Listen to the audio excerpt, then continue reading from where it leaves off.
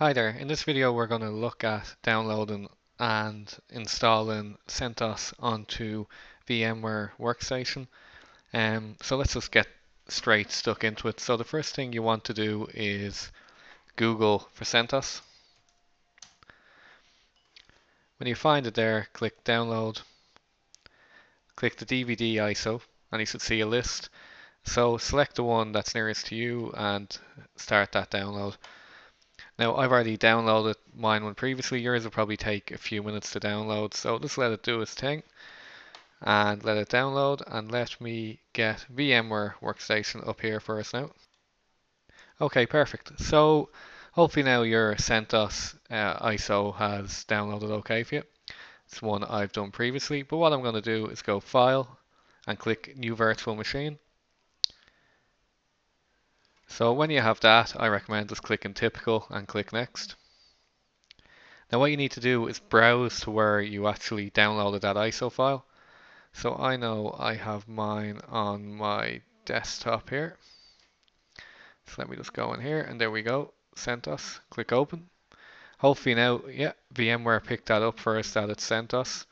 So we click next. I'm gonna call it my CentOS server. It doesn't matter what you call it whatever you like. Click next. 20 is fine if you're just doing this as a kind of test. If you're planning on using this with something, you might want to increase it. I'm going to leave it as 20. Split virtual disk into multiple files is absolutely fine as well. Click next. So what I usually do now is customize the hardware just before I begin. So I'm going to click that. So memory, I'm going to up this to 2 gigs just to give it a little extra oomph. It will depend on your laptop if you have it. I'm going to leave it at 1 processor. CD's fine, NAT network's fine. We can leave it at the rest of that and click close, and then click finish. Okay, so now let's just wait for this to appear, and we will now power on that virtual machine. So we'll just give it a second here to do what it's doing. I'll just pause the video again for a minute. Okay, perfect, we're back. So what you need to do is click into your virtual machine and click up and click install CentOS Linux 7 and click enter. Okay, so now it's going to start prompting us to go through the installation process. So press enter to begin.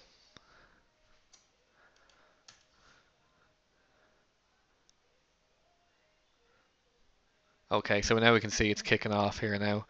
Just an important thing to know, if you need to come out of your VMware window, click Control and Alt together, and you'll see your cursor has been released. So I'm just going to extend this out so you get a better view of what's happening here.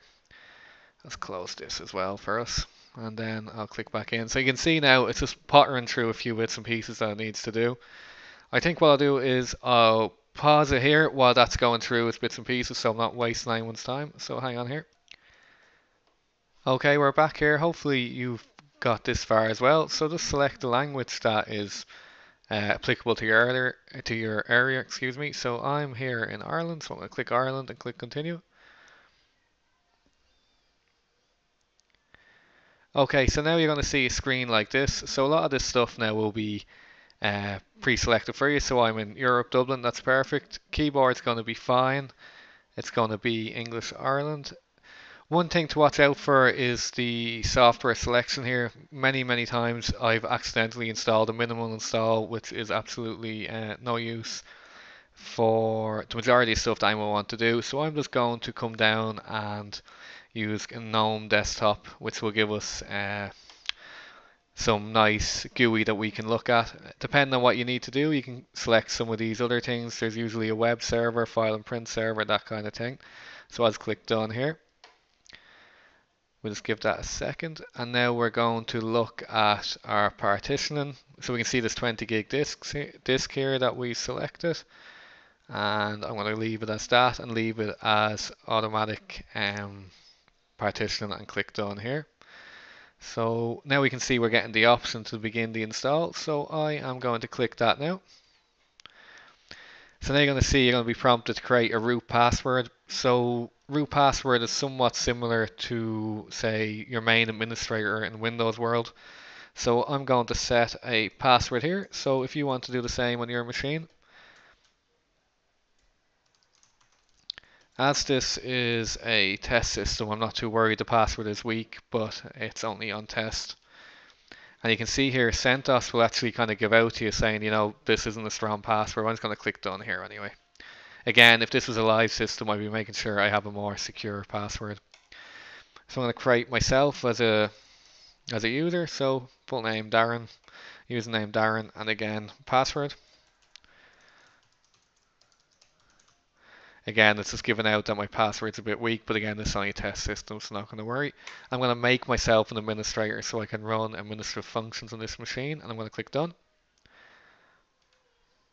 Okay, so now that that's done, we just need to wait for the for CentOS to finish installing on VMware. So what I'm going to do is I'll just pause the video again, and we'll come back when it's nearly done.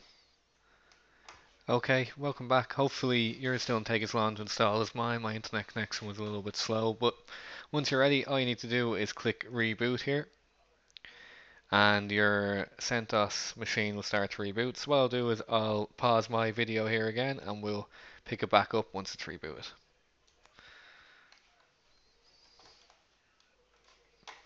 Okay, so we can now see we're here at our first boot screen. So just click license information, and if you accept the license, and then just click done.